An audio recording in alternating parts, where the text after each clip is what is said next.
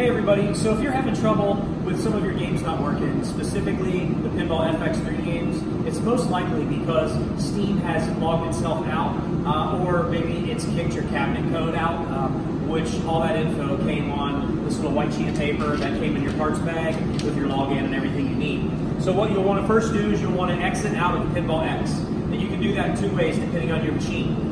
Some machines you can just hit exit and it'll bring up a little tab that asks you to exit.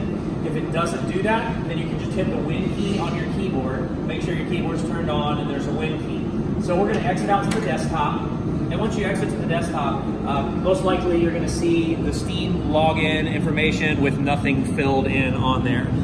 So I'm going to go ahead and log into Steam on this one to show you, how it sets back up. But first, before you do that, you have to make sure that you are connected to Wi-Fi. So just like any Windows machine, you'll see when you click on the little Wi-Fi, it'll show you available networks. You'll click on your network, enter in your password, and all that cool stuff. So I'm going to go ahead and log in.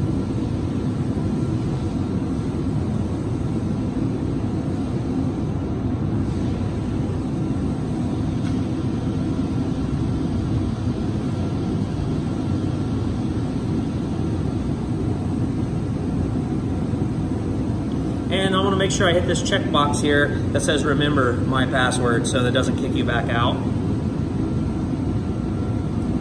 And it'll go blank and then it'll bring up Steam, it'll bring up a advertisement window. You can just close these out to get them out of your way.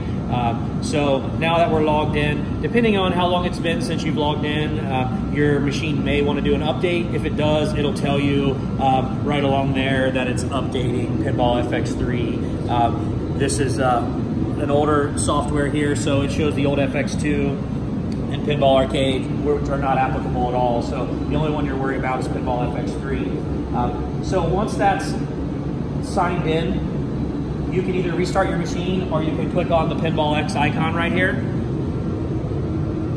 and it'll launch Pinball X. And then you can go in and you can attempt to launch your table.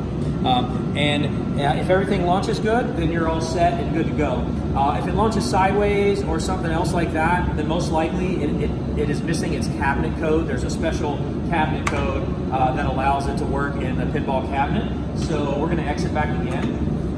And what you'll do here is you're going to want to launch Pinball FX3 directly from the desktop. There's an icon right up here. It says Pinball FX3. We're going to launch it. And it's going to bring up the dedicated Pinball FX3 launch menu.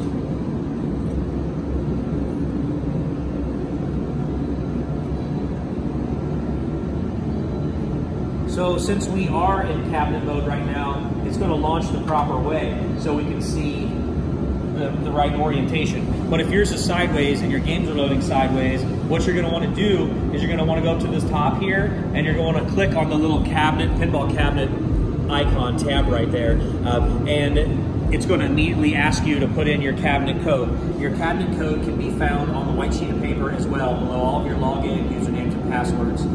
Between those two things, that should fix all of your Steam-related pinball games, Pinball FX3 games, from loading or not loading or showing up the wrong way.